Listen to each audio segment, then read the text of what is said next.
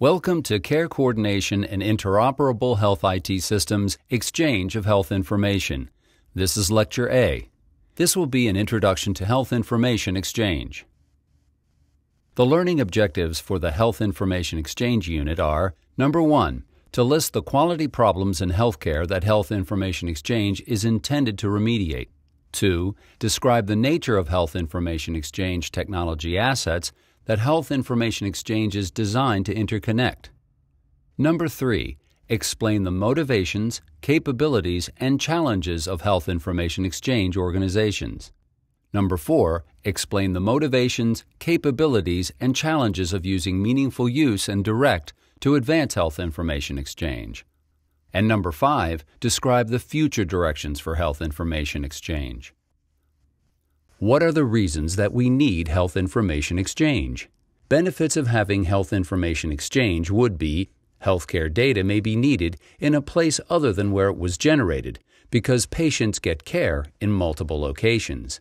In the past, the movement of healthcare records was accomplished via the U.S. mail, fax machines, or having patients carry their records between providers or by other means. Now, Electronic Health Information Exchange would allow the data to be available at the point of care. Additional benefits would be improved communication between healthcare providers during transactions of care, increased comprehensiveness and accuracy of patient data, and assurance that individuals and their care teams have the right information available at the point of care, which enables fully informed care decisions and reduces unnecessary hospital readmissions. Other benefits include increased efficiency by saving providers significant time and money and enhanced ease of public health reporting and population health analytics. There are several scenarios in which Health Information Exchange could play a role in improving healthcare. One example is when a patient moves, perhaps between cities, that the physician in the new city could automatically receive the patient's electronic health data from the physician who is caring for the patient in the previous city. Another example of Health Information Exchange is a referral situation. For example, if a primary care provider refers a patient to a cardiologist, the primary care provider would automatically be able to send the relevant data to the cardiologist. In addition, the primary care provider ideally would know if the specialist has actually seen the patient. And if the specialist, the cardiologist, sees the patient, the relevant information from that specialist visit would be available to the primary care provider. So that is another example of how Health Information Exchange can improve healthcare. Another example is that patients would be able to have access to their records, perhaps through patient portals or personal health records. Another example of a scenario in which Health Information Exchange could play a role in improving healthcare is in a transitions of care scenario. For example, if a patient is discharged from the hospital to a non-acute setting like a skilled nursing facility, ideally in those situations, the non-acute organization would know what happened in the acute setting, what actions are to be taken in the non-acute setting, and who to call in the acute care setting if there are questions about either what happened or what is supposed to be done for the patient. Also, the receiving physician would ideally know any diagnosed medical conditions or allergies, labs, and medications. Another example in which Health Information Exchange could be valuable is that healthcare members would know who the other team members are.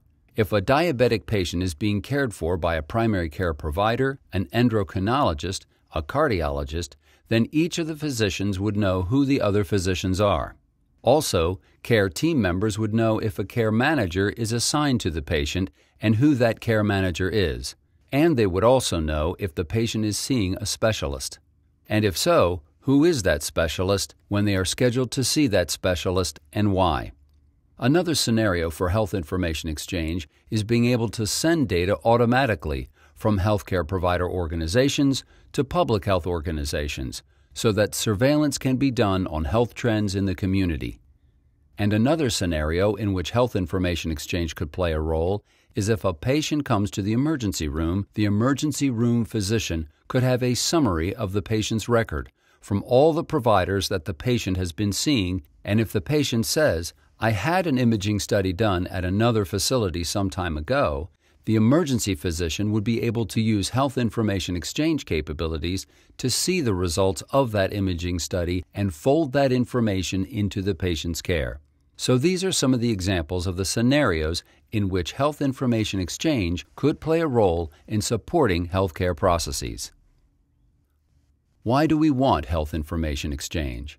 Over the last several years, there have been increasing concerns about the quality and cost of healthcare and the potential role that health information technology could play as part of the solution to these concerns. In the year 2000, the Institute of Medicine published a report on the quality of healthcare in the United States titled Crossing the Quality Chasm. And in that report, several problems in healthcare related to quality were identified. Some of the observations of this report were that, quote, quality problems are extensive and serious, that healthcare quality problems could be classified as underuse, overuse, or misuse, and that large numbers of Americans are harmed as a result of these problems in healthcare quality, unquote. Additional observations in the Institute of Medicine report are that, quote, current approaches to quality improvement are inadequate, unquote. One constraint to quality improvement that was identified at the time is the lack of adequate information infrastructure to support quality measurement and quality improvement. A 2003 study done by the Rand Corporation that was published by the New England Journal of Medicine about the quality of care collected data on 7,000 patients in 12 different metropolitan areas. This study was done via medical record review as well as a telephone survey of the patients involved. The study looked at the quality indicators in 30 different conditions, as well as for preventive care, with a total of 439 indicators of quality. The findings in that study were that patients received recommended care only 55% of the time. In other words, only in 55% of the instances did the patients actually receive recommended care. This was a measure that showed compliance with care quality guidelines happens only about half the time. One of the observations of one of the study's authors was that improvement of healthcare couldn't be done with the current approach, but rather a new approach to quality improvement would be needed.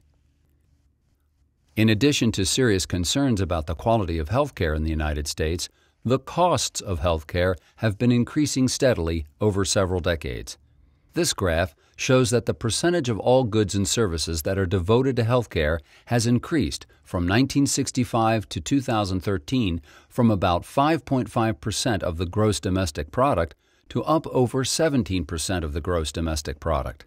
So the portion of the economy that is being devoted to healthcare is increasing steadily and rapidly, at the same time that there are serious concerns about the quality of healthcare that is being delivered.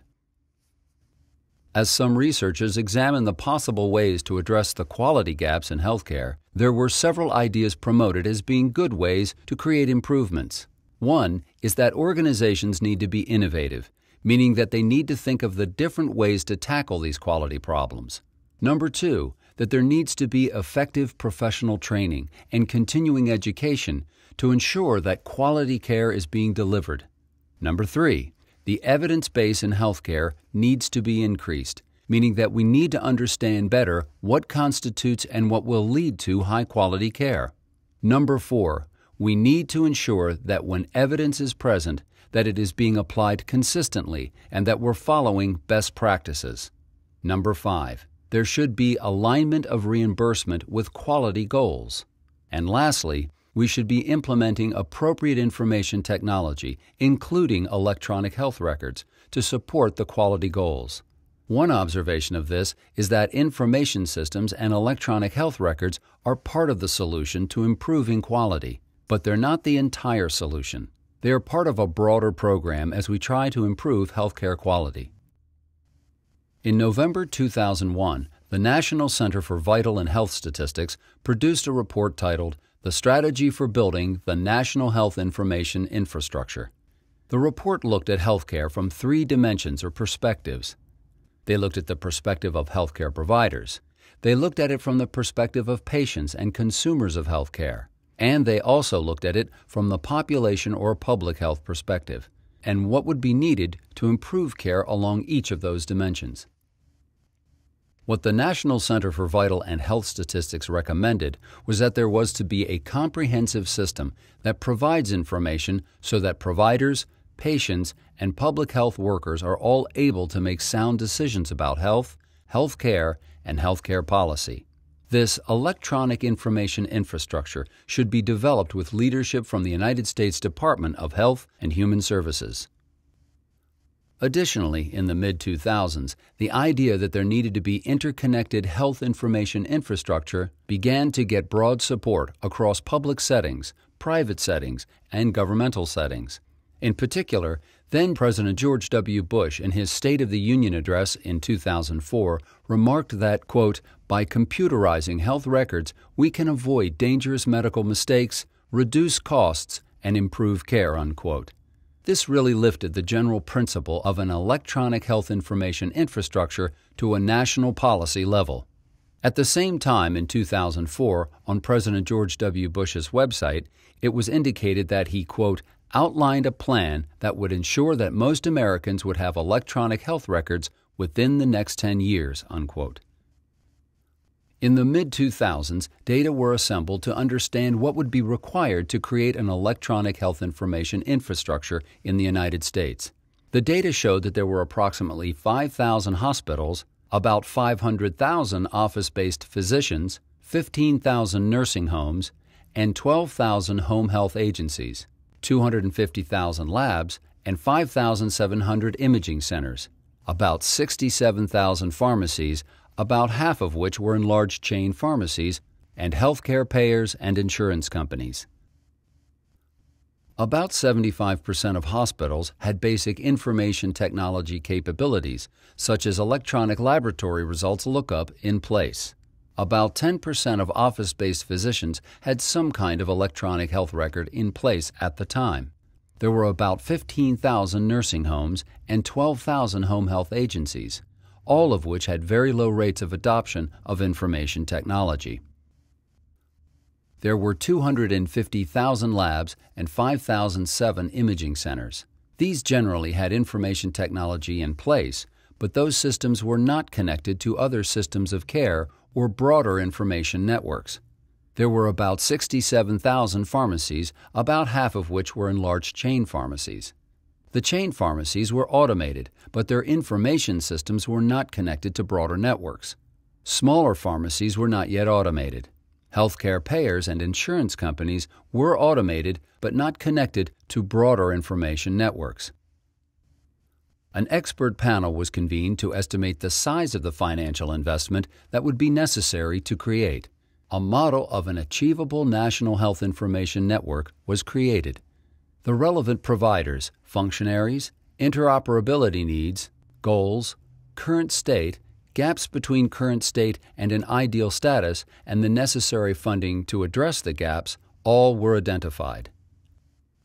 The result of that analysis was that, quote, to achieve a national health information network would cost $156 billion in capital investment over a 5-year period, and $48 billion in annual operating costs, unquote. This seemed like a large amount of money, and it certainly is a large amount of money. But in the discussion section of the study, the authors noted that, quote, $156 billion is equivalent to only 2% of annual healthcare spending for 5 years, unquote. So compared to the total cost of healthcare, this may not be exorbitant as it first seems. Moving forward from the mid-2000s, there were 2 different approaches that were taken to achieve interconnected infrastructure. One was activities to interconnect hospitals or other large provider organizations. The reason for focusing on these kinds of organizations is that these large providers take care of hundreds of thousands of patients, and they hold many data types, such as laboratory tests, radiology reports, medication data, etc. By connecting a small number of these large providers, there could be substantial progress made in creating an interconnected health information infrastructure. The other approach to advancing an interconnected information infrastructure for healthcare was to try to increase the prevalence of electronic health records in physicians' offices.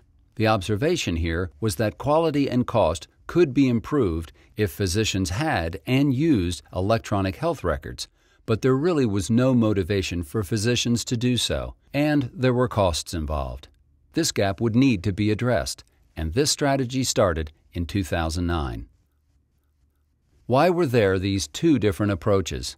The strategy for interconnecting hospitals and large providers, which really began in 2005, aimed to make the most of what was already in place. These large healthcare providers, which had some information system capabilities, and that by interconnecting those, there would be advancement of an interconnected infrastructure. The idea here was to give responsibilities to states and other regions rather than the federal government taking a lead role. This was more a distributed approach, and this would help to address local variability across regions and states.